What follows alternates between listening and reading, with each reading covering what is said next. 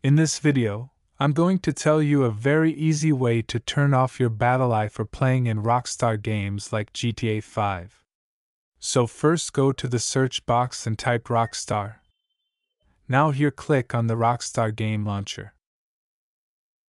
Wait for a few seconds till it loads the Rockstar launcher menu. Here in the top right corner, you will find settings and click on it. Now here you find BattlEye. Now simply just disable it by clicking on the box. This will turn off BattlEye so that you can use mods in GTA 5.